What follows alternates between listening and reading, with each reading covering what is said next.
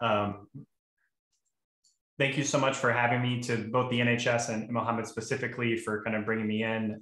Always honored to speak to y'all in terms of y'all are doing very important work, and anything that we can do to support that very important work has massive impact across, obviously, your entire region, but in terms of like motivating other organizations to invest in open source. And that idea of like openly sharing content and openly sharing code and collaborating as opposed to hiding things. Like that's an amazing ethos that y'all put out there.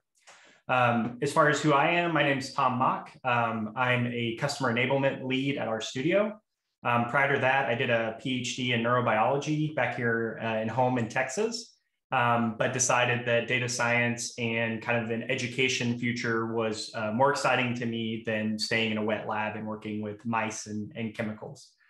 I'm very passionate about R and the entire R community, and especially for like the open source ethos. Some projects that I work on are a personal blog. You can read at themockup.blog, as well as the Tidy Tuesday project, which is a weekly data science learning task, essentially like scaled education as best as we can do it. Today, I'm going to be talking about RMarkdown. Specifically kind of a deep dive into like the anatomy of RMarkdown, how RMarkdown works, some ways that you can use it in your organization, and kind of just learn a bit more about it. So I'm going to go ahead and start sharing my screen. I know we're recording, so we can go ahead and get started, but let's share my whole desktop. And if someone can just confirm, I think Hansel, if you can confirm, you can see my screen okay? Yeah, it looks great. Perfect, great. The slides are going to be available. I'll put them in the chat very quickly. So that's a link to the slides directly. That's a public link. So, 6 months from now, that'll still be the link if you wanted to find it. There's also a RStudio cloud project, and I posted that in the chat as well. That is more of the kind of workshop materials that you can play around with, some code examples that you can also interact with that have some details. And I also wanted to give a shout out to Hansel specifically. It looks like they had given a specific RMarkdown intro. So there's some additional material that they've put together here. So I can put that in the chat, and a lot of good resources that y'all are making available even internally, which is very exciting. The very last link, which is also linked to in the slides, is the source material for the presentation and the workshop. Again, a fully public link here, so you can access everything. Even if you can basically recreate the RStudio cloud environment locally if you wanted to go that route. So jumping into the presentation, again, the slides are linked here, and I put that in the chat. But in short, we're talking about reproducible reporting. You may have heard things like the reproducibility crisis, or had some frustration when you're trying to put together a document or a report and writing up everything, creating some beautiful graphics, getting all your statistics and your numbers, and then having to copy paste it around and just having this workflow that can feel very jumbled and chaotic. RMarkdown kind of seeks to solve that problem in terms of making things a bit more straightforward, a bit more linear, and really working with code first and making things a lot more reproducible. So we'll be talking a bit about that, as well as the overall anatomy of everything. Again, within this presentation, each slide will have a link to the slides themselves, and then you can find all the workshop material on my public GitHub and the slides linked publicly on here. I also wanted to give a shout out to Dr. Allison Hill. She had put together some content for the CDC and R for Pharma, which was also under this permissive license of CC BY, which is what my slides are released under. So great content that we kind of adapted from her work at RStudio. In terms of what RMarkdown is, RMarkdown is many things. It can be an authoring framework for data science, which is what we're talking about today. It can be a document format in terms of rather than a .r file, it's a .rmd file. It's specifically a package. So there's an R package named RMarkdown. It's a file format for making dynamic documents with R. It's a tool for integrating your text, your code, and your results all together. It's a computational document. All these things are true, and all these link to different ways of thinking about RMarkdown. But one of the ways I like to think about RMarkdown is that it's just magic in terms of it takes all these different things, your text, your code, your output, puts it into a nice little pile, cleans it up, sends it out, and now you have your beautiful report at the end. In reality, it's not really magic. It's a lot of other code behind the scenes. So you might hear the words pandoc or knitr or LaTeX or HTML. All these different pieces behind the scenes are being compiled together and generating a beautiful output, with the input being that text and code that you're writing. So while it can feel like magic, and honestly, it's fine to think about some of the things as just like they happen, you can control almost everything you'd want to inside RMarkdown. So in terms of why RMarkdown, we talked a little bit about reproducibility. Like obviously you want to have things where if you generate a report or you generate a document, you want it to be reproducible so that others can, recreate your results, or that other people can trust your results. But RMarkdown is more than that in terms of its reusability. So if you generate a template, someone else from inside your organization can then reuse that, some of that code or that template to create their own report. So the work that you're doing is not just for you, but it's for everyone in your team or everyone in your organization or everyone in the world if you're sharing that code publicly.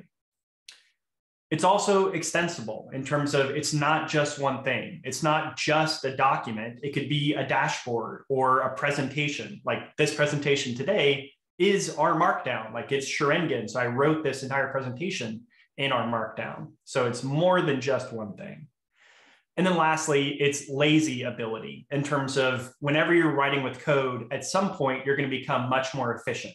So you are able to be lazy, but in a good way, in terms of you are able to reuse, you are able to reproduce or extend the work that you're doing, and you actually become faster at it as opposed to manually building all the pieces and manually combining them together. So really, this is the idea of like changing your mental model about what a report or what a document looks like. If you've used Microsoft Word or LibreOffice or anything else like that, like a word processor, your source document is your output in terms of you write text in there, you copy paste images or tables or anything else, whatever you create, where you're writing is your output in terms of they're completely intermingled, which is fine in terms of like you can write great documents in Microsoft Office. RMarkdown and things like that in terms of computational documents are slightly different in that your source generates an output. So it's a shift in your mental model in that your RMarkdown and a single RMarkdown can actually generate different outputs. So for example, I could have an RMarkdown document that generates a slide for a presentation, or RMarkdown that generates a PDF document, or a Word document, or a PowerPoint document, or HTML content like an entire web page. So your source can actually generate multiple outputs. And importantly, because you have source, you can actually check that into something like version control. So Git or GitHub or whatever y'all use for that. So you are able to get the code that generated all these outputs, and you can very quickly regenerate the output with, say, new data or changing one component and getting a nice, beautiful output very quickly. So separating out this source from the actual output you're creating is useful in that now you can do more things and you can extend it in multiple ways. As far as RMarkdown documents, if we wanted to define it in kind of a few short sentences, RMarkdown documents are fully reproducible, use a productive notebook interface to weave together narrative text and code to produce elegantly formatted output. And you can use more than just R. You can use multiple languages like R, Python, SQL, or even other languages not mentioned here. And what this means in kind of more, human terms is no more copy pasting, no more manually rebuilding analyses from all the different components. You don't have to generate your plots here and your tables here and this here and put them all together in one document. Your source document in terms of RMarkdown can generate and produce all those different components in line. So hopefully this would lead to less dread or fear when you need to rerun an analysis or the data is updated. With most RMarkdown documents, the data could update and you could just re-render the document and it will regenerate all the plots and tables and all the other statistics or anything you ran in line in that same document. Now, while we've obviously got a lot of stuff to cover here in terms of we're going to break up our Markdown document into its component parts and look at the anatomy and how everything works together, you can just go and use RMarkdown. you don't need much guidance to just get started with it. Just like this, digital camera, although most of us are probably using like an Android phone or an iPhone at this point, the digital camera, you can just go pick up and use it. You don't need to understand how the optical lens works with the motherboard and the processor connects to the power source and all these different components. You can just use it. So RMarkdown is easy to use, just like this camera is easy to use, but we're going to cover the full details so you can go even further and understand all the different components of RMarkdown. Putting this in another way, I recently learned that a lot of milk containers are actually boxes in Europe. Here we do a lot of milk cartons, but I saw boxed milk other places. So a straightforward task might be pour the boxed milk into the glass. So this is easy to use. You can just pick up a gallon of milk and pour it into a glass. Sure, that's great. What you might notice is that this milk is spilling a bit and it's kind of coming out intermittently. So while you can use it very easily, the correct way to use it when you understand the full details is making sure the cap is at the very top. So this allows air to always enter into the container and it will smoothly pour out and you won't get splashed milk. I thought this was kind of a great example in terms of like, yeah, there is no wrong way to pour milk from a milk carton, but understanding the full details can allow you to do things a bit more smoothly or avoid running into errors or pain when you're trying to pour your milk, or in this case, write RMarkdown documents throughout the world. As I mentioned before, RMarkdown is not just one thing, it's many things. So yeah, it's a notebook. You can generate basic HTML, PDF, Word, open text, rich text, Markdown. You can create full presentations, whether they're HTML or LaTeX or PowerPoint. You can write journal articles. If you wanted to submit something to many different journals, they have their own format. You can create dashboards, entire books, entire websites, personal blogs, documentation about R packages. It's slightly overwhelming in a good way, the things you can create. But again, you don't have to use all of these, just use the parts that are important to you. Maybe you never need to write a book. That's fine, you don't have to write a book. But everything you learn from the most basic RMarkdown notebook can then be repurposed into all these other formats. So basically, learning it once allows you to extend that knowledge in all the different ways. As far as RMarkdown itself and breaking up the anatomy, again, we're going to separate out a relatively simple document in terms of I can go to an RMarkdown document, and this is running in RStudio Cloud. So this is the documents that you have available. And I can just take the document and I can render it or I can knit it and create the output. I don't have to know how everything works exactly from a technical perspective. I can just write the different components and things I know today and render those out. And I get this beautiful output just from rendering the document that has, hyperlinks and the ability to expand portions. And it's got graphics that are wide. It's got summaries from these R tables we've created, all this amazing power that you're doing. And while you might use all this, or you might use only a component of it, again, you have the ability to learn just the pieces you need and then expand that knowledge over time.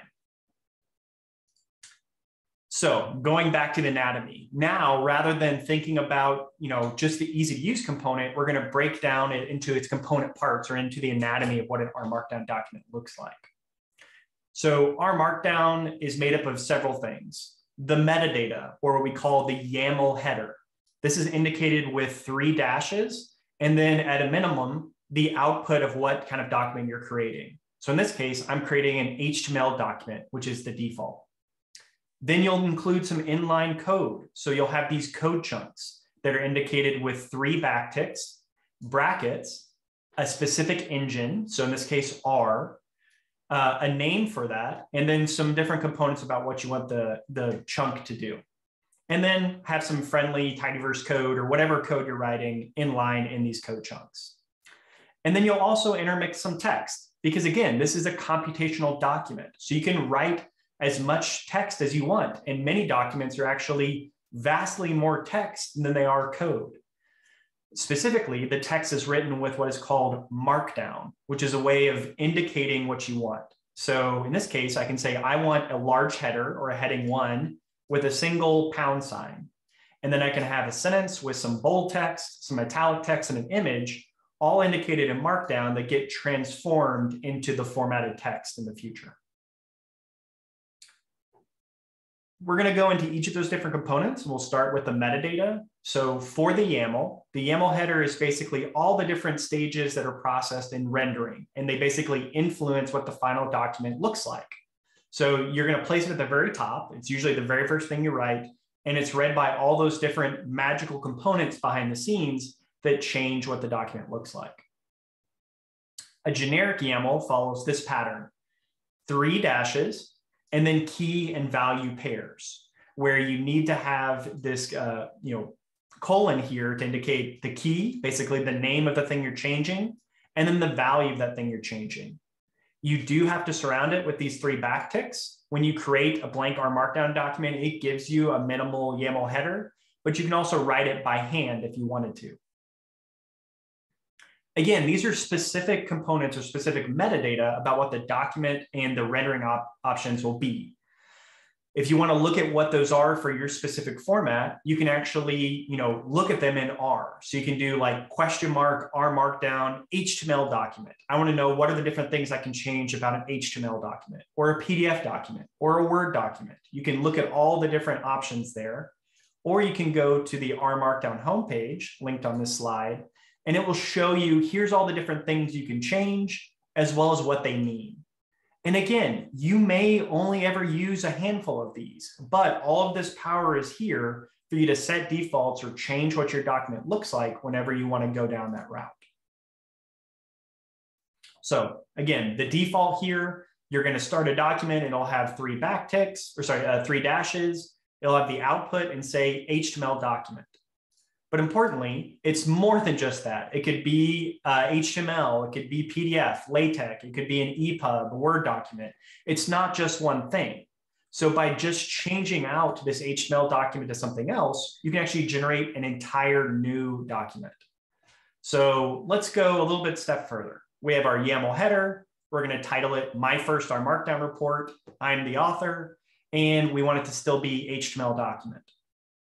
I can change some of these different components by moving HTML document down a level, adding another colon, and then putting more changes to it. So I want a table of contents. I want to float the table of contents on the left. I want to change the theme, like the overall look of the document. And I want to make it where if someone's looking at the code, they can actually just download all the code from the document. So it basically embeds the code inside of it. But maybe I'm not interested in HTML. I want to create a PDF, because I'm going to email it to my colleague, or I wanted to have it be self-contained and open anywhere they want. So I can just change the output to PDF document, and the whole rest of the document is fine. It's still ready to go. Or if I was making a presentation like I did today with this presentation, I could make the output Schrengen, which is a presentation format. It's kind of a play on words for like a ninja or an expert ninja in this case. The Schrengen package, like many things with RMarkdown, is written by Yiwei, who's an RStudio employee, written a lot of different things that allow you to do computational documents in R and other languages. So we covered a little bit about the metadata, and while metadata is important, it may not be kind of like, you're usually changing small components of it very specifically, as opposed to text is something that everyone is going to write and is very important for you to understand the different components. So for the text inside an RMarkdown document, you have text as human language, and you have Markdown as markup language. You might notice that in this one, you have italic text, bold human language, and we can recreate that in Markdown with this, in terms of we have a asterisk indicating I want to create a bullet point. We have some text that we're making italicized by doing double backscores underneath it. And then 2 asterisk converts human language into bold text. And we do the same thing with the Markdown here. So while this might look a little awkward initially, you can quickly kind of get into this habit of learning a few different components and writing your text in this way. Or you could just write it however you want, in terms of you could just write text and not have italics and bold and other things, and just have the text in one long paragraph. That's more than fine. If you want to learn specifically about Markdown, there is an official Markdown guide, or the RMarkdown cheat sheet has a lot of information about the different ways you can change Markdown and write it out.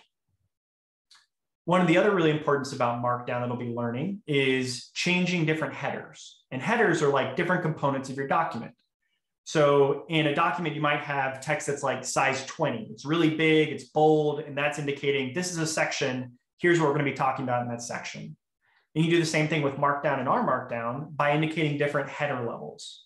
So you write £, and however many pounds you do here, that will make it slightly smaller and indicate decreasing levels. You can see that even as you write it, it's moving a little bit to the right so that you have these little different sections.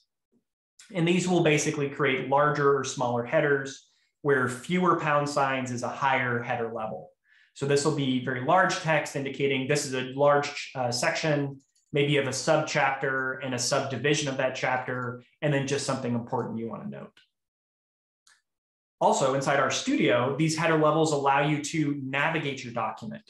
So this screenshot here shows you that not only do I have header levels, but if I open up inside RStudio, the outline view, or at the bottom, the chunk view, I can actually navigate to those portions. So again, if I move over to RStudio and RStudio Cloud real quick, I can click on the outline button and it shows me all these different components.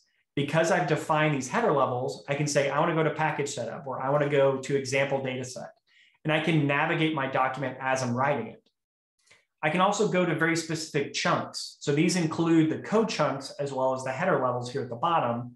So by clicking down here, I can navigate from the very head of it and the YAML header to the figure section to, I want to go to chunk 6. And let's name this penguin layout. And now when I go back down, I have a name chunk. So I can actually navigate directly to that chunk if I wanted to. So again, while these aren't required, they allow you to navigate your document very easily so that you're not only do you get a nice rendered output, but even as you're working on the document as you go through, it's useful. Now, text can actually be more than just text. You can actually inline R code or programmatically generate specific components of the document, i.e., like I can report that there are a specific number of rows in this data set by putting backtick R and then any valid R code, and it will return 32, saying there are 32 rows in empty cars. This inline text can be as complex or simple as you like, and you can also just return R objects. So maybe I want to write out an entire sentence and then return that. So now I have backtick R car rows, and it will return there are 32 rows in the empty cars data set. So by inlining code, you can imagine that there are times where you report like a p-value or a statistic, like how many patients or how fast the average patient was being seen or something like that. You can actually reference R code in your document and have those be automatically generated by the data. So rather than you manually having to write out sentences, you can have the numerical portions of sentences actually be output for you. And again, if we're going beyond just text, obviously we can bold things, we can, make things italic, we can make header levels. We can also make numerical lists. So in this case, we have some text. You see that there's either a dash or a £sign or a number. These will be converted in our Markdown to bullet points or a numbered list. So again, vaccines are hugely important. We're right in the midst of vaccines being one of the most important things in the entire world right now. And you can write about these things with our Markdown and get your nice formatted list or numbered list as you want. Something else that I include a lot of is things like images. So the basic way of including an image in our Markdown is with this syntax of exclamation point, bracket, some alternative text. So when you hover over it, it will tell you what does that image actually mean. And then a link to either a web image or a path to a local file. So you can include web images or files that are only on your computer. You could also do something like knitter include graphics, and that will allow you to, again, do the same thing, but you can control like how big it is, as opposed to this is just going to take the file and kind of try and squish it in there, which is fine. With knitter include, you can customize exactly how big you want the document or the image. So in this case, I'm shrinking down this hex logo for Sharingan. Now you might say like, oh, this seems a little bit overwhelming. I have to learn Markdown. In RStudio and RStudio 1.4 and beyond, you can actually use what is called the visual editor mode. So in this case, rather than only seeing the unformatted markdown, you can actually see what the final document is going to look like. So here, your headers actually turn into headers. Your tables are turned into tables. And you have hypertext and other things that you're writing in Markdown. So you can basically see the final document as you're writing it, which is very powerful.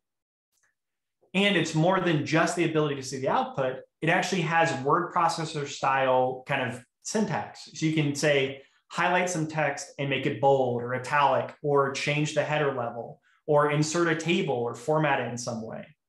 So again, if I go to RStudio and the RStudio cloud environment y'all have access to, I can click on the visual markdown mode, and this will convert it to what the rendered output will look like.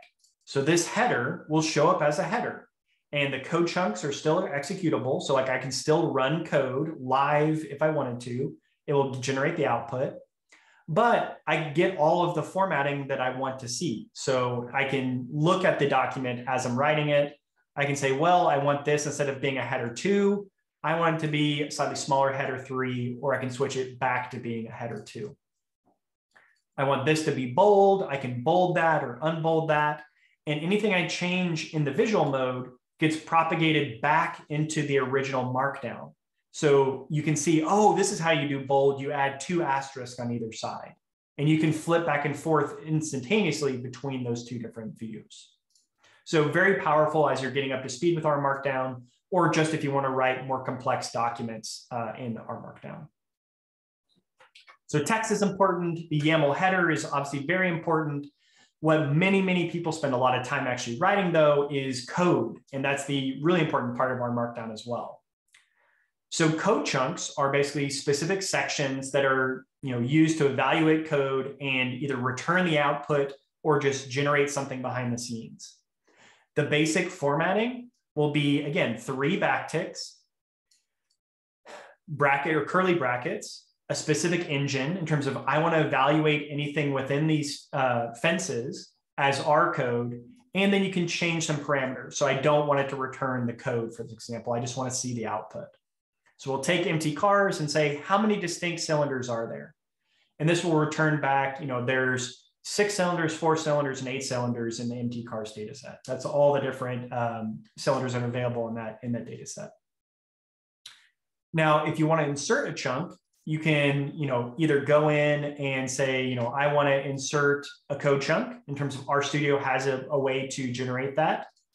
Or you can use something like a shortcut. So Control-Shift-I or Command-Shift-I in Mac will allow you to quickly insert an R chunk. And then you can just evaluate that code 1 + 1, and it'll give you the things you want.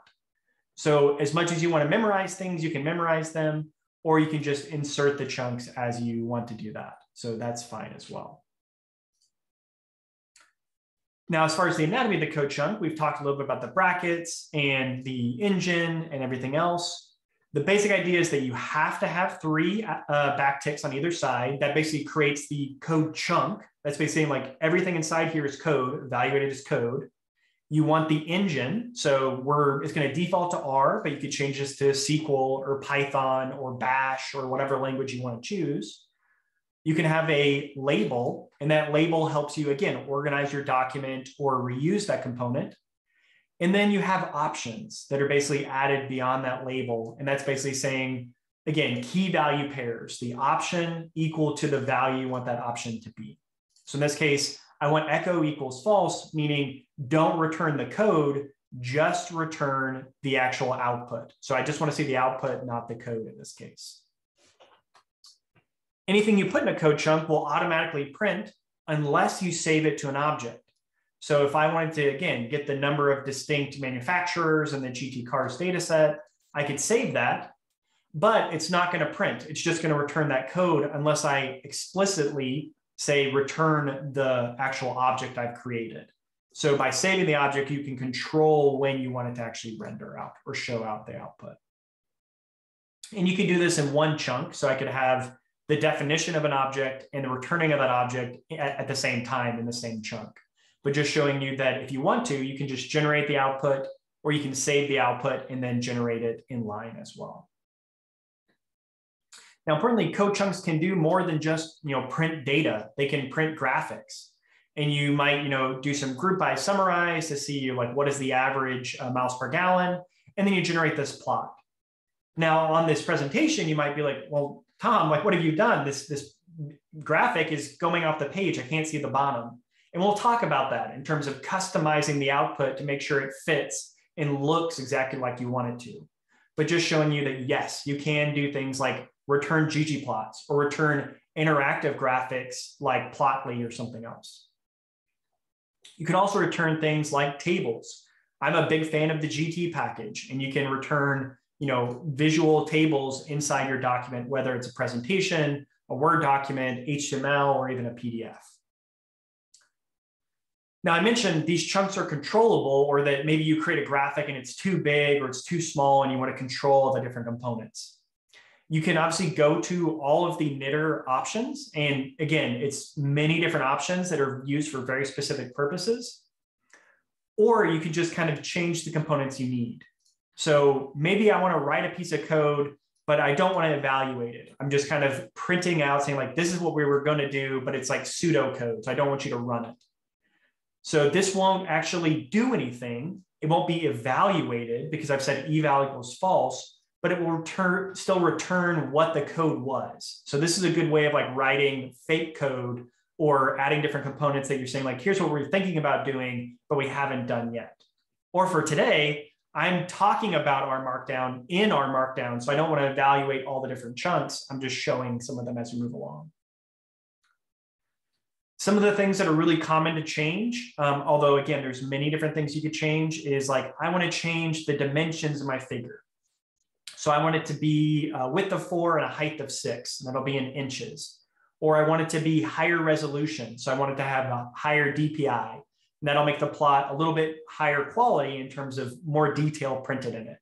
Or I don't want to print the code, or I don't want to evaluate the code. Or it takes a long time for this one chunk to actually generate results because it's like running a model. I can cache that chunk in just that chunk to say like, don't rerun this in the future, just store the results that I had from before. I can also do things like don't message or warn me if things happen, and include equals false basically hides everything about that chunk.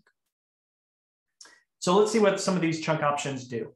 So here's, again, an R chunk. We're using a basic empty cars data set and a basic graphic, but now we want it to be a little bit wider than it is tall. So 6 inches wide, 4 inches high, and have a DPI of 150. That will generate a wider than tall document and will increase the quality of that document by increasing the dots per inch. However, you can also write these in line as of knitter 1.3.5. Sometimes maybe you're writing something like alternative text, which is really long. You can see that it's a long sentence because I'm describing a graphic. For those, I can use this £sign and then a vertical bracket to define specific chunk options in line inside the chunk. So whether you do this inside the chunk label or inside the actual chunk body, you can define them either way. And so that's very powerful if you want to do like real short things, just keep it in the head. But if you have something like alternative text or a bunch of different options, maybe it's easier to write them inside the body of the chunk. So going back to that graphic we created, this is a fine graphic, but I can't even see all of it. Like it's just printing too big. It's a little bit fuzzy because the DPI is too low. But by changing the parameters and setting figure dimensions to 6 and 4, again, make it a little bit wider than it is tall, bump up the quality of the image by changing the DPI, and now I have a much more attractive image. Sure, it's a little bit bare bones in terms of I could change what the actual graphic is, but it's printing how I want it to print. So you can change these different things as needed when you're generating documents. Now, you might also think, well, why don't I just set these globally so that all of my graphics look good? And you can do that. You can have what we call a setup chunk, where you define things for the entire document globally.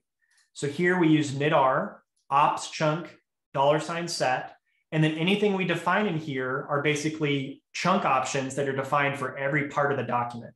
So this one reads as, I don't want to show any of the code. I want all of my figures to have a width of 6 inches and I want to double the DPI from 72 to about 150 so that they all come out looking a little bit better like they are here, as opposed to this, smaller image, but it's not as attractive. This is really useful so you don't have to change these chunk options on every single one, but there might be times where you manually change one chunk because you want it to print a little bit differently, and that's fine. This is just for globally setting options across every chunk at once. Again, there's many different things you can change, and some of them you may never use, some of them you may use all the time. If you wanted to look at what's available, you can run this knit-r ops chunk $get, and that will return all the different figure options, or you can go to the knitter documentation and look at all the different chunk options you can set. You can see there's a lot of different things, a lot related to like how big the figure is, or what you're doing with caching or evaluating the code, but there's all sorts of different things you can change as needed. I mentioned earlier that chunks can also be named. And again, this is useful for managing your longer documents. Here's a screenshot from my local desktop. I've named the setup chunk. And when I navigate down to the chunk options, I can see not only the header levels, but now I see chunk 1 named as setup, chunk 2 named as cars, chunk 3 named as pressure, which are referring back to these named chunks here. So that's really, really useful for when you have longer documents, you're trying to navigate between them. You can quickly move back and forth. And also when you render the document, it's useful for troubleshooting. Imagine this one where I have 24 different chunks and it's saying like, oh, there was a failure in chunk 23. And I'm like, oh gosh, I don't even remember what chunk that was. As opposed to if I named it and it was chunk option, pressure, I can go back directly to that chunk and fix my code without having to kind of manually find it. So naming it is useful for navigating it initially, as well as fixing problems in the future if you write some invalid code. Also, named chunks can be reused by name. So if I define this chunk as my plot and it's not evaluated, I can initially just print the code like I did here, but then I can reference it down line and say, okay, now I want you to actually evaluate it, and I want you to set it at a different DPI and change the parameters of it. So there's no code in here because it's copying all of the code you defined earlier, and all you're doing is changing chunk options. So I'm just bumping up the DPI and the size of the image. I don't have to redefine the actual body of the text or the body of the code. So this is useful, again, if you have like a plot that you're repeating in different places or you're evaluating with different components, you can reuse that code and be lazier in a good way as you move forward. As far as naming chunks, they are good and bad in terms of these are all the different ways you can name a chunk. You can have it as all lowercase. You can do what we call camel case, which is lower, and then every time it changes a word, you capitalize it. You can do snake, or you can do kebab case, which is this, you stab two things together in terms of you have like my kebab or my dash chunk, or you can just add like numbers to the end of it. All of these are more than fine, and that's how you can name a chunk. But if you try and do spaces or underscores, these will fail inside of a code chunk name. So you can't do my underscore plot or my space plot. It can't understand that. You have to use this format of either all lowercase, this kebab case here, or camel case or something like that. Now you might run into this in the future, but just stick to this left side of the screen in terms of like how you're naming your chunks if you want to name them. Now, the last part is like we talked a little bit about globally setting options. There's also this special setup chunk, which is where I would typically do all these globally setting. So again, knitter ops chunk set allows you to set different figure options or whatever across the entire document.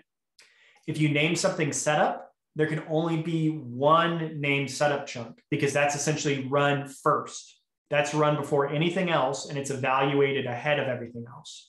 So that's a really important chunk. So you can only do that one time. And you typically do it at the start of your document. I also have include equals false because this chunk option, typically you don't want to return the code output. You're just trying to change all the parameters of your document. So it's a special chunk label. You can only have one setup. Typically the first chunk Everything else will basically be set from these global chunk options you're setting. I almost always set it as include equal false, so it's evaluated, but nothing is printed. And you can set all your individual chunk options downstream if you wanted to. Now, again, I talked about different language engines. We can actually show what some of those look like in terms of you don't have to only use R. RMarkdown supports Python or Bash or SQL or all sorts of other things. So you can actually write native Python code and evaluate it via reticulate.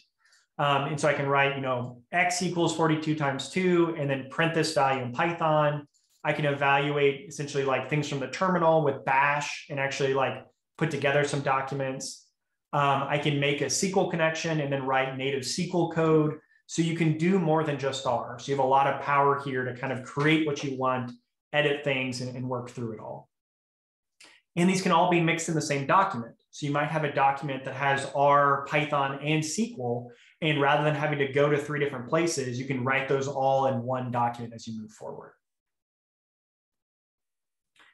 Now, for the language engines, again, there's a lot of them. You can look at them with this thing. So you can use knitr knitengines get, and it will return all the different possible language engines. And there are certain ones that the community has also contributed. So these are just the built-in ones. And there's actually many more that are specific to what other people defined. So things like a stan engine was one that was contributed by the community and brought into knitr proper, but you can write other language engines if you wanted to. But some of the common ones, so you have things like Bash or awk, which are mostly used in like a terminal or a Linux environment. You have Sass, if you have some legacy Sass code you're bringing in, or C++ code, or even Fortran or Julia, like all these other different things you can execute inside RMarkdown. All right, so we've been going for about 45 minutes. We're going to take a short break so that y'all can maybe do a bio break or take a drink of water if you need to. You can also take some time now, if you're good, to explore some of the workshop material. So we've talked a lot about, what the anatomy of a chunk looks like. So what I would recommend doing is going to one of these documents inside the workshop. And again, I can copy this project and paste it into the chat for you, so you can go directly to it. Or if you wanted to work locally, you can clone this repository or pull code directly from my GitHub. So take a break. We're going to go for 5 minutes. So we'll come back.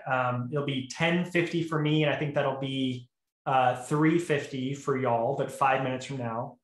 Go and take a break or explore a little bit of this RMarkdown document, and you can open up, say, like the stats PDF. So let's do this one right here. This one, you can maybe look at naming some of the chunk options, or just playing around with the code. So knit it, so you can go up here and knit the entire document, or you can run the individual chunk options with the run option. Just play around with some of it with some of what we learned today. So let me start a 5-minute timer, and I will see you back in 5 minutes. See you in a second. Let me go ahead and mute myself, and I'll keep my screen up here for the 5-minute timer, but I'll see you all in a few minutes.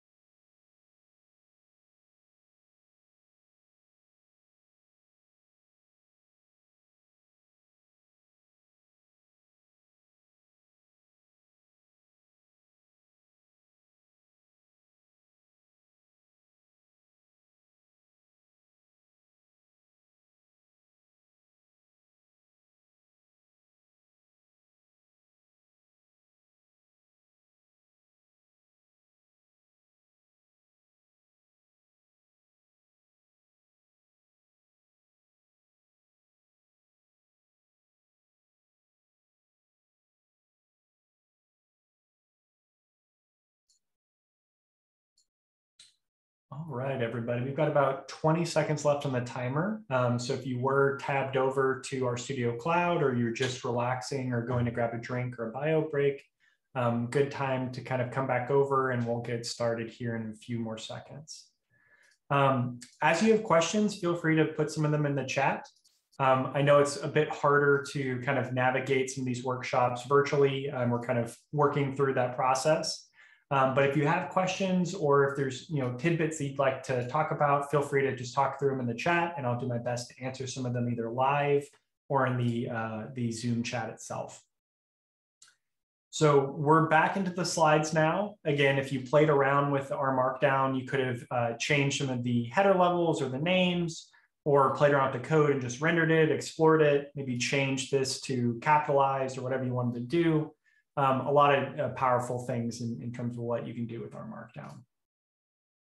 So we've talked a lot about the anatomy of RMarkdown, but now moving back into the slides, we can talk a little bit about using RMarkdown. Again, going back to our pouring milk example, you don't have to know all the different components about how everything works to start using it. You can just get started using it, and that's great.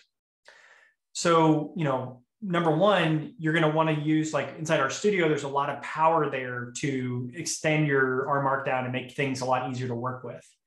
And typically, you also want to use an RStudio project for your analysis.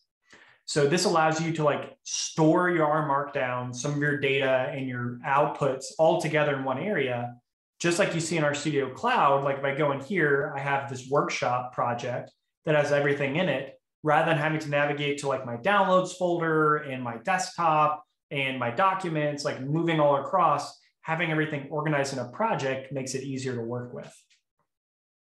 It also brings up the idea of, again, the mental model of how R and RMarkdown work is that what about your analysis is real in terms of what will you save as your lasting record of what happened, and where does your analysis live? So in reality, while you can generate a snapshot or an output of what you created with the PDF document or the presentation or the HTML or whatever, that's just the snapshot. What's real is the code. That's how you actually generated the output, and that's what you can reuse or reproduce your analysis. The final document, while it can have code in there, that's just the final document. You need the code to reproduce everything. Inside RStudio, you can actually go in there and create a new project.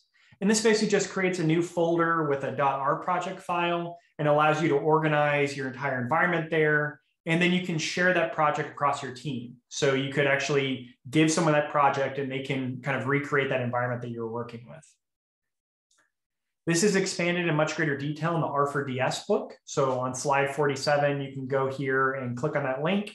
And that shows you all the different ways that you can do projects and more analysis of it. So we've talked a lot about, what anatomy of our Markdown doc looks like, but there's also this idea of knitting it, which actually creates or combines all the components together to generate some type of output. So you can always go into RStudio and use the knit button, or if you're not inside RStudio, or if you want to render it from, R itself, you can use RMarkdown render on the file name, and that will render the document out.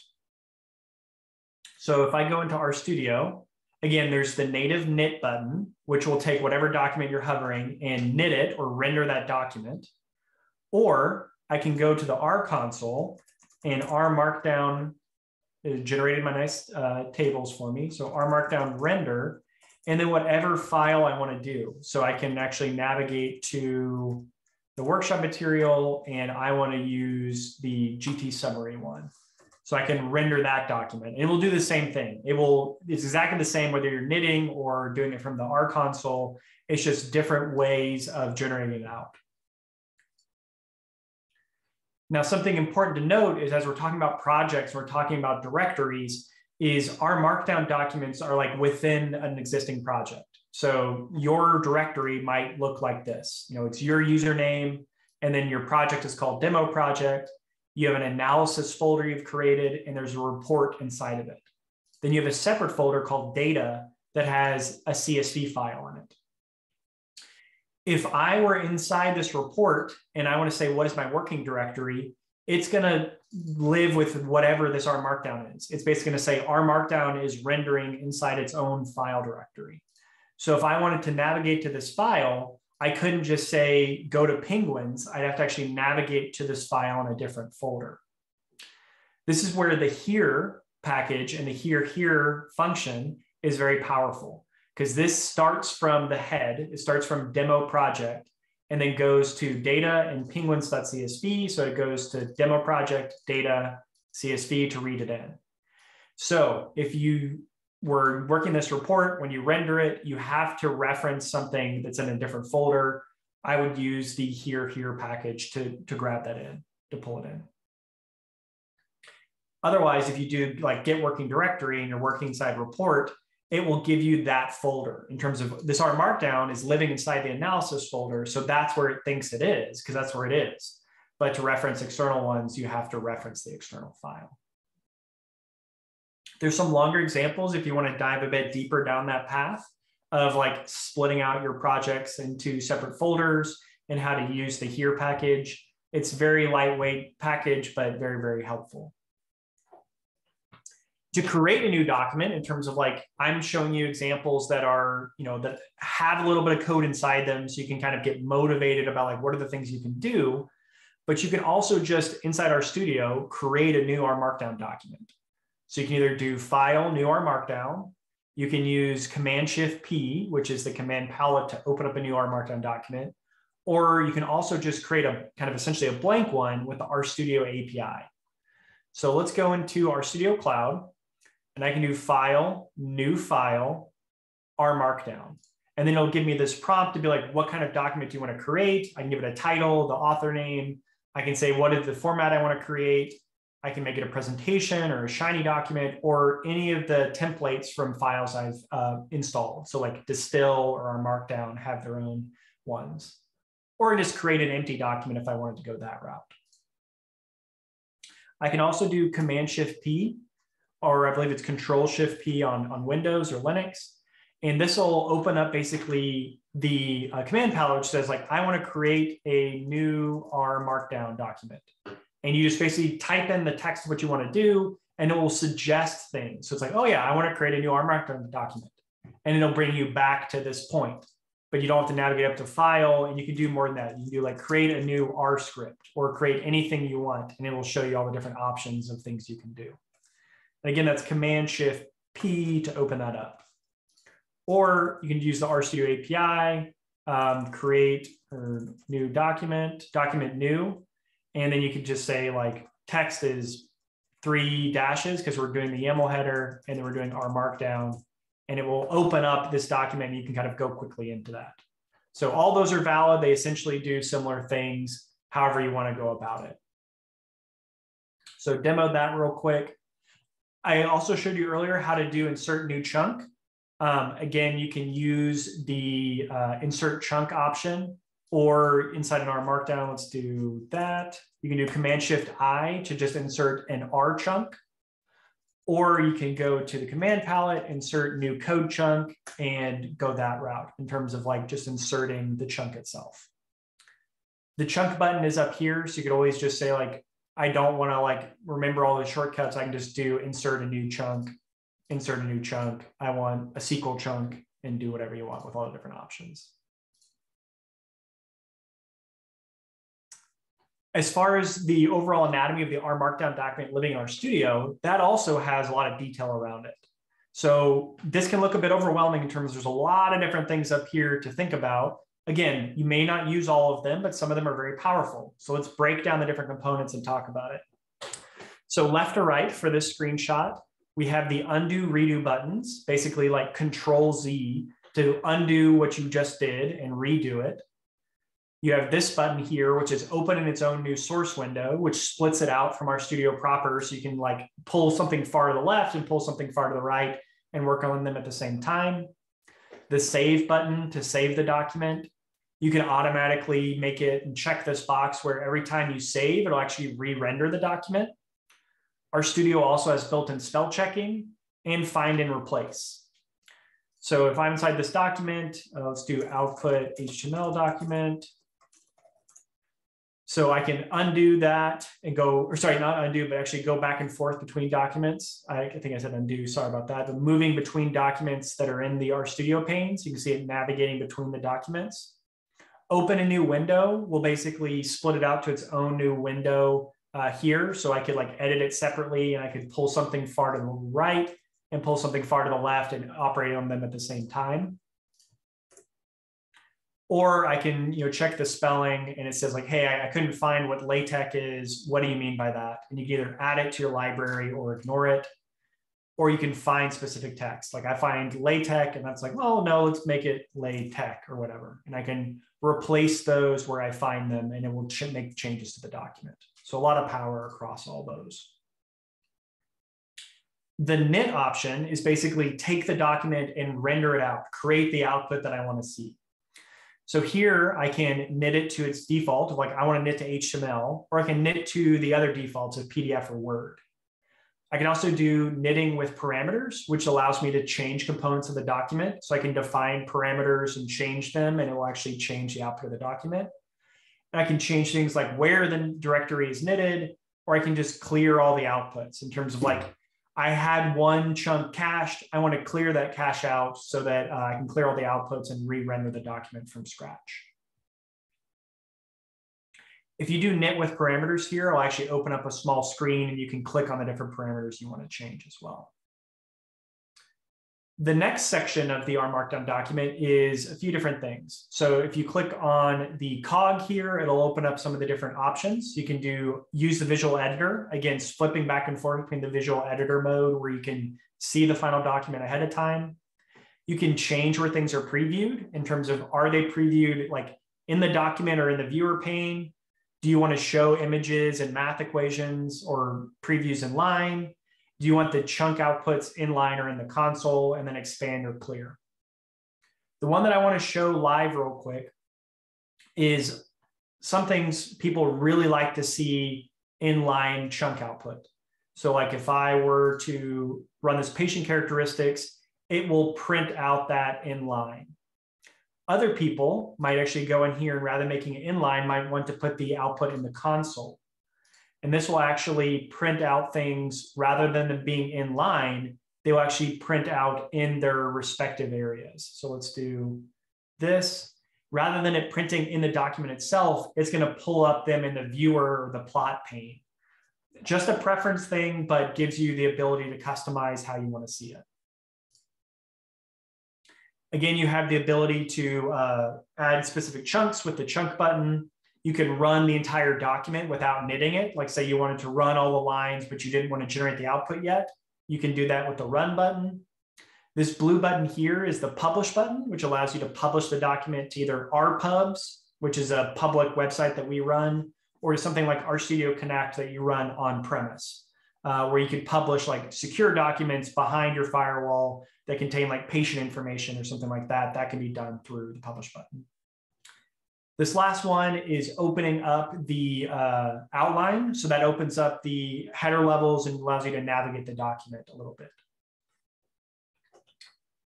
This section here, again, we talked about it, but inserting new code chunks, you can do R or you can do all the other different languages. And then we showed knit as well and running either specific lines, which you can do with Command Enter, or you can run just the current chunk, run everything, or run all of it together, or just the chunks above and below. So you can kind of run things with shortcuts or by using the run buttons themselves. Talked a little bit about the publish button, the outline, and this is the visual editor mode. So again, if you're in RStudio, you can navigate the outline by clicking on this button. That will open up this side header. Or you can flip back and forth between the visual markdown, which shows the formatted text, or the raw markdown itself. So the takeaways from this component is document your document. So use your YAML to set up the meaningful metadata. You can style your document by changing things in the YAML header or by changing things in the chunk options. Organize your text and your code with labels. So header labels, knitter chunk labels. You can also stylize your text with markdown, so bold, italics, bullets, list, all those different things, and use knitter chunk options to change what everything looks like or renders as. Really, the takeaway is knit early, knit often. You want to make sure that your code works and that your output document works. So you might write code that doesn't work, and that's fine. Like, you can just quickly change it. But you want to find that out as you go, rather than writing a really long document and never having fixed any of the code above it. The last section of today's presentation, as we kind of wrap up in the last 30 minutes or so, we're going to cover graphics and tables. Basically, a lot of the things you're creating with documents or reporting is some type of visual output that you're using to make a decision or report on some things that are happening. So obviously, graphics, the most well-known package in R is ggplot library. There's a lot of documentation with the package, cheat sheet, books, another book, 3 other books about how to do data visualization with ggplot and R, all of which are fantastic and dive very, very deep into making high quality graphics. For today, we're going to be using some mock data, basically medical data that might be more meaningful to you than, say, like MT cars. And we're going to show you how to create some graphics in R and RMarkdown so you can generate them in your reports. So this mock data can be read. Again, I'm using the here package to navigate to this folder of data and the mockdata.csv file. And then I'm changing it up a little bit so it has this follow-up data about which patients lived and which patients died in this follow-up study. I'm also excluding one location because there's some kind of messy data in that, so we're just excluding it. But just showing you, like real data, you may have to include or exclude portions because it's just malformed or it's not valid for this data. In RStudio Cloud, these files are available. So if you go to the project data, you can find this mock data file and work with it. And for the workshop, all of these different examples typically use one of those medical examples of like medical data. So you can go through and look at the mock study analysis, and this will read in that data, and you can then interact with the data a little bit and do conversions around it. This was adapted from some stuff that Peter Higgins did with Allison Hill, and I added a few things about GT tables and making some prettier graphics. So if you wanted to follow along or work on this in the future, the mock study analysis RMarkdown is a good place to start. So the first one we're going to do is just create, what is the outcome from these patients in terms of what was their survival time for patients that lived versus died. So here we're creating basically a distribution of what the graphic looks like, or what the data looks like, in terms of we're graphing patients that lived and patients that died, as well as their survival time for the censored data analysis. So this is using the ggridges R package to create multiple plots. So by the different treatments or the study arms of what they received. And then you can see the distribution separation where all 3 treatments or locations were basically, there was some impact on patient survival, but there might be some differences between them. Like this is unimodal, this one almost looks like a trimodal distribution. So maybe some differences there that we can explore. For our markdown, we're going to be controlling what this graphic actually looks like. So while this one looks pretty good, I chose some specific parameters about how to make sure that it came out how I wanted. So in terms of controlling the plot, the things we are important are figure resolution, basically what's the DPI or the quality of the plot. It defaults pretty low, so about 72 DPI or 96 DPI, depending on the format. And that's to keep file sizes small. As you increase the DPI, the quality of the image increases, but it also makes it bigger files. You also control the figure size in terms of physically how big it presents on the screen, in terms of the height and width. You can include figure captions or cross captions, as well as alternative text for people who are reading the document with a screen reader and are visually impaired. For looking a bit more into this, there's a few different resources that are good that go, again, beyond what we're covering today in our quick 90 minutes, but some good examples for you. So for the figure resolution, we have a document here with a DPI of 72. We're using the same plot throughout this section, and we're going to set the figure width at 5. I can also set the DPI to 300 and the figure width to 0.5, and it's really the same graphic. It's just a little bit higher quality behind the scenes. Because we've set the figure width to be equal, it's not really going to show up much better on the screen. But when you're actually rendering it out inside like an HTML document, as opposed to this presentation, it will look quite a bit different.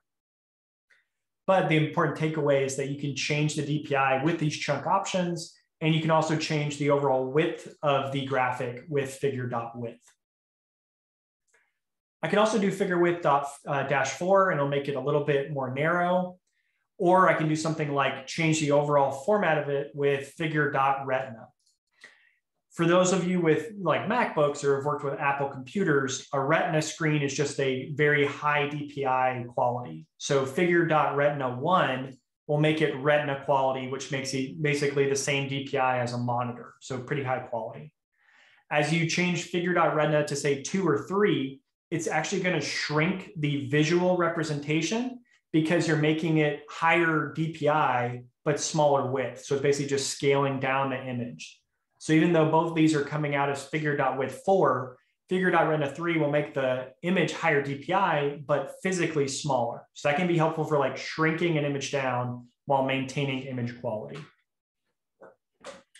Figure.retina 2 will be kind of a nice in between in terms of it's still a good size and you can change it with like the figure width, or you can use figure.dim, which allows you to set the width and the height at the same time. You can read this as a width of 5 and a height of 3. So again, a little bit wider than it is tall. Alternatively, if I just use something like figure.width equals 4, it's going to set the width as 4 and just use some type of default or best guess at what the height of the image should be. For most things, it'll try and make it into this rectangle where it is wider than it is tall. But by specifying figure.dimension or figure.dim, you can very specifically set the height and the width to be exactly what you want it to be inside of your document. Now I can also make it where it's like a figure dim of 4 and 6. So make it a little bit taller in this case, or make it a lot bigger in terms of changing the dimension to be 8 and 6. So now the document is actually bigger, even though figure.retina is shrinking it down a little bit. By bumping up the figure dimensions, I'm making it wider and taller as we move forward. So you can play around with all of these and basically find a nice in between of what you want to use. And by using either DPI, figure.retina, along with figure.width, figure.height, and figure.dim, you can very specifically change the visual representation of the graphic. Even though the graphic itself, like the ggplot code, is not changing, how it's presented in your document will change by changing these. You can also arrange plots. So say you were creating multiple plots at once, you could use the patchwork R package to combine different ggplots. So here we're just loading patchwork. We're defining a very basic empty cars data set that's a scatter plot and one with box plots. And then we can just combine them with the same syntax of just a plus sign. So patchwork basically allows you to combine graphics in this way, and it will just try and arrange them in a useful manner. But you can also control the output and the plot layout with patchwork to do even more powerful things. So let's create one plot. So this is, again, our mock data, and we're doing a distribution of patient ages. So we see a pretty normal distribution, although skewed a little bit over here towards older patients, but pretty unimodal data set. And median's probably around like 60 or so, so older patients, but we do have some younger patients in here as well. And then we also have our previously defined survival plot, and we can combine those together with patchwork using just a plus, and it will put them both together, align them on kind of a similar scale essentially, and throw it all together. I can still change this using figure.dimension and figure.retina to get a nice overall document. But now the RMarkdown chunk is controlling the combined plots as opposed to individual ones. Because we've created one combined output with patchwork, the RMarkdown chunk is going to affect both of them together as opposed to just one or just the other. I can also add like an annotation to them. So most of the time when you're creating a document or multiple graphics together, you also want to label them so you can reference like plot A versus plot B. And you can do this with plot annotation and add a tag level of A. And that will add A, B, C, D, however many graphics you've added here, it will automatically label them in the top left. Or you can numerically label them by changing plot annotations to 1.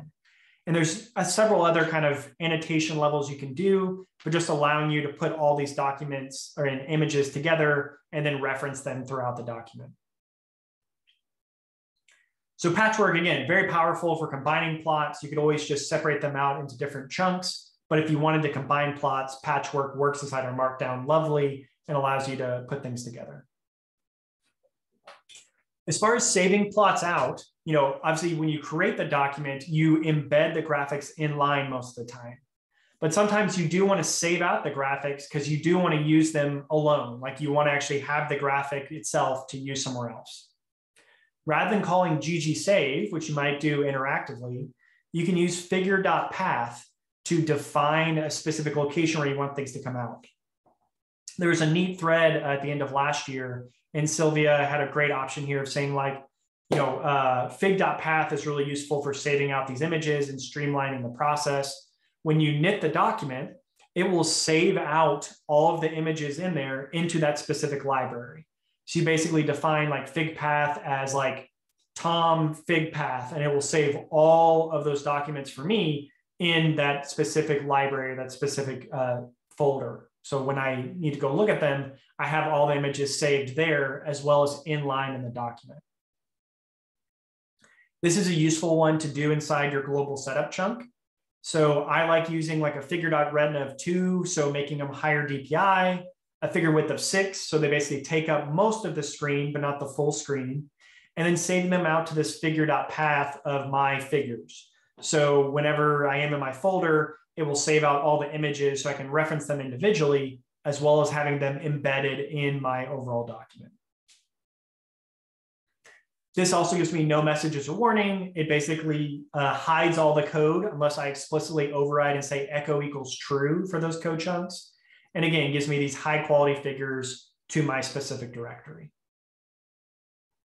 You should, though, experiment in terms of like, you might have different opinions. Obviously, you're probably going to have a different folder than Tom figs.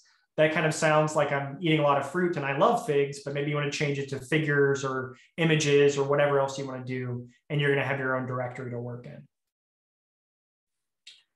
The next component, and something I'm overly passionate about probably, is tables. And I think tables are hugely useful. Everyone probably creates tables, but might dread creating tables because they haven't used some of the better packages.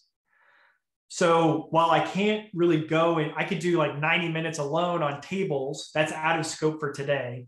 But depending upon the output, whether you want to say like, I want creating something in a Shiny app or a HTML or Markdown or PDF or Microsoft Word or PowerPoint, you might use different packages.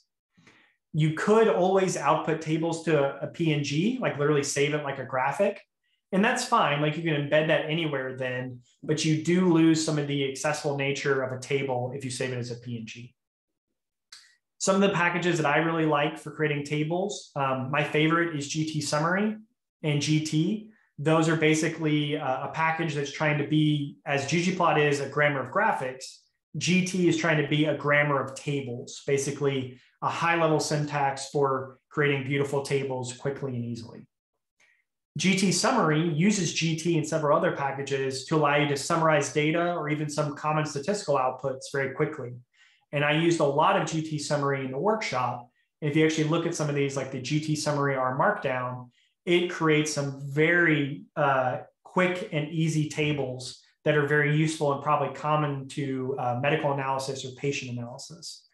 So just by doing this table summary on a data set and grouping it by treatment, I get this very useful overall table talking about all the different treatments these cancer patients received, how many patients there were in each of the drug treatment groups, the marker levels, all of this stuff really with one line of code.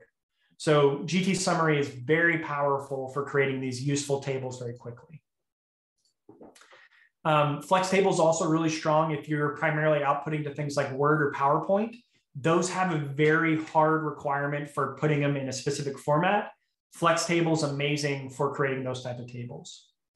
GT Extras is the own package I developed for embedding a lot of data viz and like columns and bars and spark lines into GT tables.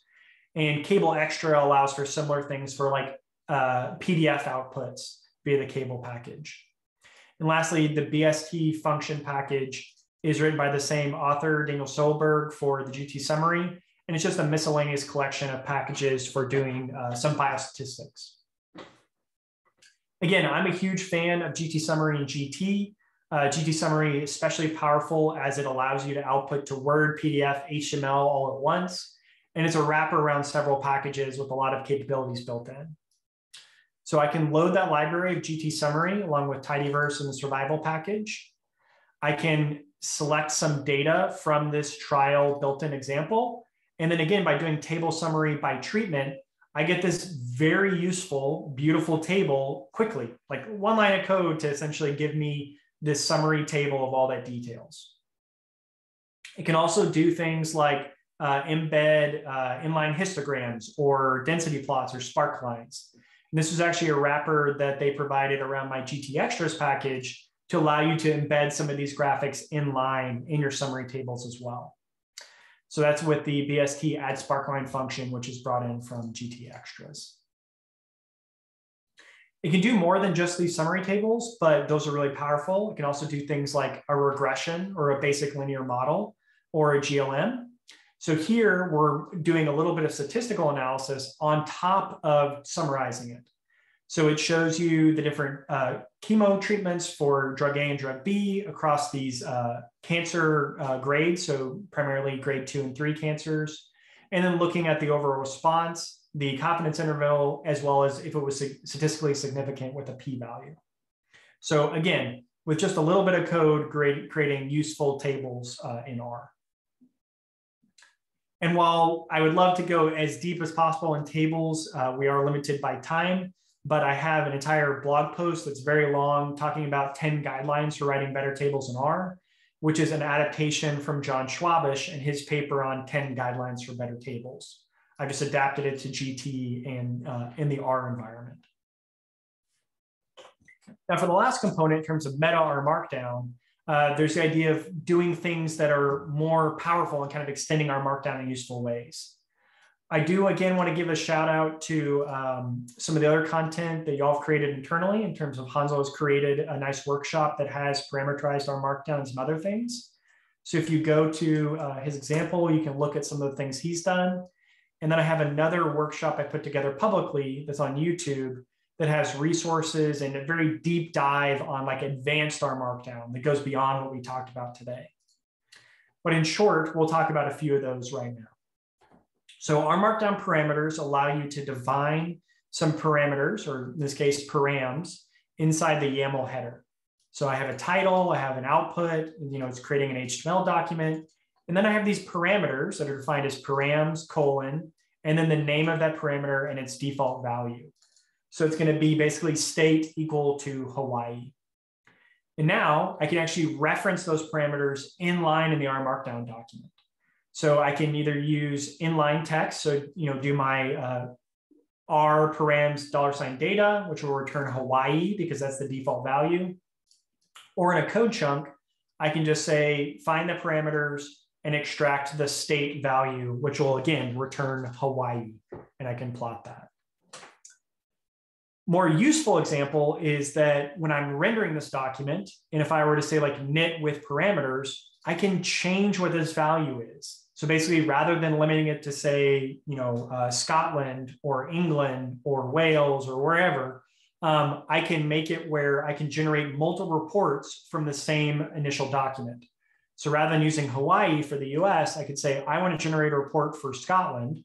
And I can say params, region equals Scotland, and that will generate a report and change all of these values of params $region to Scotland or to England or to Wales or whatever different region you want to change it to, or a specific hospital or a specific other parameter that you're defining.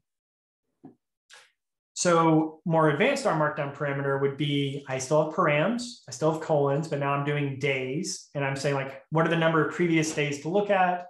It defaults to 90. What is the region to look at? It's going to default to Europe, but you have these other choices that are available. And then when you knit with parameters, it actually pulls up essentially like a little Shiny app. But in your local environment, you can say, I want to generate a report with this specific number of days for this region, and it will then knit the document with those values. So again, without you having to change anything else in the document, you can generate a new version of it with parameters. As far about parameters and the overall workflow, you can look at the RMarkdown book, the RMarkdown cookbook, or the advanced RMarkdown webinar I gave recently. And those dive very deeply into some of this meta RMarkdown workflows and using parameterized reports. The last component is talking a little bit about formats and a little bit deeper. Again, there's dozens of formats you can create, whether they're documents, presentation, journal articles, or other kind of formats.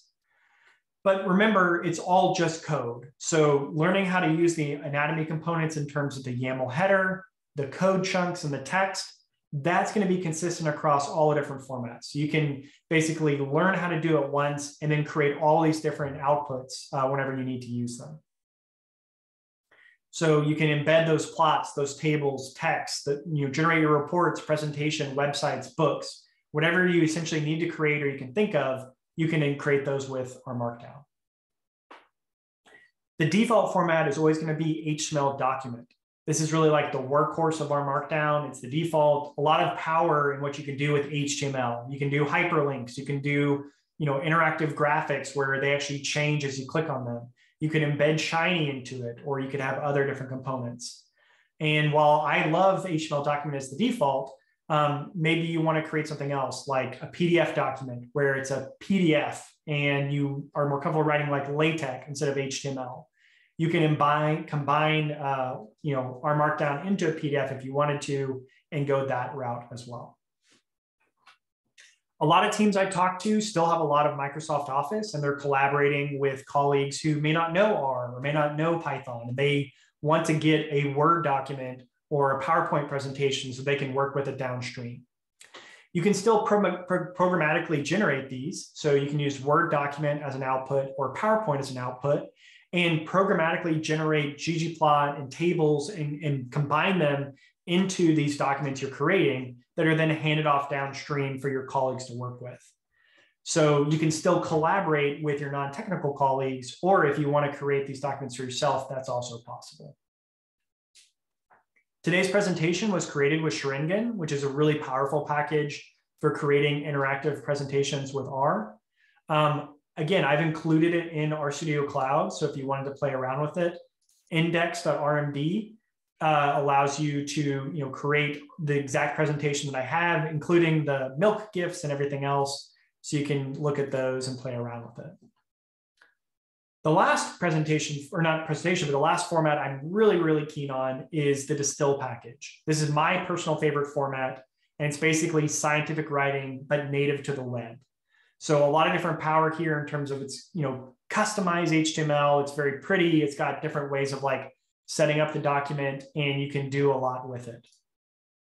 If I go to the workshop, I included a Distill document for y'all because I think these are very beautiful and I think they're worth creating and worth exploring. So the example Distill, I can go in here and yes, you can look at it, you can change some of the code, but if you render it, it'll give us this really beautiful output very, very quickly. Basically a very useful format very, very quickly.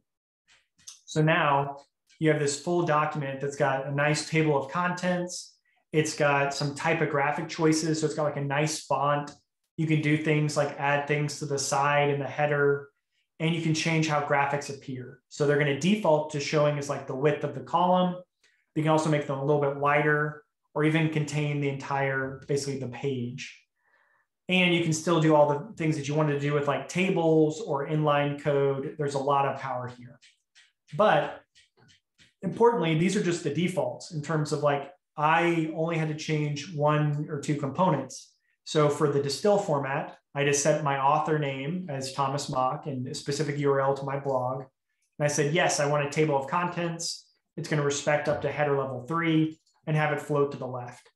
You get all of that formatting and stylization for free, essentially, with it. And you can change some of it, but just the defaults are very attractive. And then lastly, let's say you wanted to write an entire book, either for internal knowledge sharing or for like a public book. You can write entire books in RMarkdown, and the RMarkdown books themselves were written in RMarkdown, which is kind of meta in a good way. And then lastly, just kind of leaving you off here, there's a lot of different resources to go in specific directions. Obviously, like the world of R and RMarkdown is huge in a great way, and you can go down paths to learn just the parts you want to learn about. So a lot of different good resources here from RStudio and externally. And then there's a nice one that's RMarkdown for Scientists by Nicholas Tierney that I'm a big fan of because it's more applied to scientific and statistical analysis. Basically, like, I want to do some math or customize some figures or captions and citations, things that are specific to like scientific principles as opposed to general scientific computing. So you can actually include external references or .bibliography files, and you can look at those and work with them. And it talks about different formats and workflows, a great resource in addition to all these other resources that are available. So we're right at the 90-minute mark, and I'm happy to walk through any questions, or we can go through a few of the different workshop materials together. A lot of different resources I put into the workshop, both in the RStudio cloud, where you can kind of just get started and running with them as you see fit. You can either open up the documents, change them up a little bit, or just render them as is, or change different components. And I've tried to include different formats. So you have Word, PDF, HTML, you have my Sharingan presentation, you have Distill, and then you have one that's more of like a real basic analysis you might do with some statistics, some tables, some graphics, the whole kit and caboodle there. Good question from the chat. I'll read that out loud. If you have any package recommendations to be used to create interactive plots, e.g. to create a data dashboard in RMarkdown. I'm not sure if ggplot can be used to make interactive plots. So two packages that I'm a big fan of. Number one is going to be Plotly-R and ggiraf, which is kind of a play on words for giraffe. So let's do those two real quick. Let's do Plotly-R book. Yeah.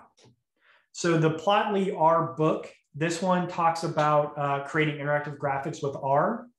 The really powerful resource here is that, you know, to your point about ggplot and ggplotly, let's install Plotly real quick. Plotly includes the ability to take a ggplot and essentially turn it into an interactive component.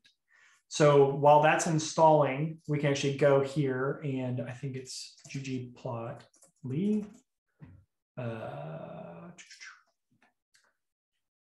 So ggplotly basically says, take a plot, a ggplot you've created with take a ggplot that you've created and then turn it into interactive. You basically just wrap it in ggplotly and it will translate the ggplot code into Plotly code. That works 90% of the time in terms of you can just write a plot in ggplot and then just call ggplotly around it. But you can also natively write Plotly code in R with the Plotly package. ggiraf takes a similar approach, but it doesn't use Plotly behind the scenes. It makes it interactive with SVG. So in a similar way, let me zoom in a little bit here for you. You create a ggplot. You say, you know, I want to have some tooltips, for example, and then you use GMPoint interactive as opposed to GMPoint. And that, along with ggiraf, actually allows you to get, you know, interactive components. So I can just load this code chunk that's used from the links that Hansel put in the chat. Thank you very much for doing that. And either Plotly-R or the ggiraf packages are great for that. Companions to that, and a follow-up question might be DT-R package. So the DT or reactable R packages are good options for interactive tables in R. So again, this is a table, but it's written in R, and in one line of code, data table iris, you get a sortable and searchable table in R. So this allows you to take like very large tables that are maybe too big for static, and then you can sort by different columns and interact with them. Reactable in the reactable R package is another good package for doing these, and it's got some absolutely beautiful tables you can create in terms of like a recreation of like Spotify, but in R, like pretty interesting stuff you can do with like really beautiful graphics and, you know, embedding things like, colors and all sorts of other amazing things you can do with Reactable as well. What other questions do y'all have? Flex table is also really good. That's one that's great for making tables in Office, as well as interacting with HTML and other formats. A really powerful table. Any other questions from the group in terms of RMarkdown or extension packages or anything else? And feel free to unmute if you want to have questions. I think we're at time. My understanding was we were here for 90 minutes, but yeah, Jay, feel free to drop off, and thanks everyone for your time. I'll hang out for a little bit longer if we can, or if y'all need to hop off to something else, I can let y'all go. Again, some of the resources in case you want to find those. For the resources publicly, again, the slides or all of the workshop materials are going to be on my GitHub at RMD-NHS. And I just dropped those in the chat again. I'll stop screen sharing, and again, I'll hang around for a little bit, maybe Hansel or Charlotte, if there's some questions. There's so many different packages more being developed and released. How do you stay on top of all of it? Great question. I think in general, that things like LinkedIn, and it's something Hansel and I were talking about before, like LinkedIn and Twitter and the RStats hashtags are really great for just kind of getting slow drips of information kind of periodically. I'll share my screen one more time, and we'll actually go to, our weekly. I really like this as a collection of blogs, and our weekly is basically a community resource that aggregates a lot of different things that were updated. So if you didn't want to kind of listen to the constant stream of LinkedIn or the constant stream of Twitter, this is a nice like weekly snapshot of what things happened this week. And they do some information about like highlights and like cool things that happened, are in the real world, and talking about different blog posts people have written, and lots of great stuff on there. The other resources that are great was the Tidyverse blog. So if you are a big fan of the Tidyverse, they stay up to date there with like the Tidyverse blog, or the RStudio blog is one that I obviously listened a lot to, because there's lots of different updates here in terms of different packages and different updates, like some of the stuff we did at R and Pharma the past week or two. Cool. All right. Again, thanks for everyone's time. I hope this was useful, and tried to kind of balance that ground between things that are useful for people just getting started with RMarkdown, as well as some more of the details that, even if you've been using RMarkdown for a long time, might be new to you. Like there's always a format or a setting that you can change that you may have never used before. And I personally learned quite a bit going through all of it with y'all. So have fun with it. Good luck. And thank you for all the amazing work y'all do. Have a great weekend. Be safe, and we'll see you next time. So over to you, Hansel. Okay. Thank you so much, Tom. That was awesome. Yeah, definitely a lot of information to take in. I'll stop recording now. Cool. Let's see.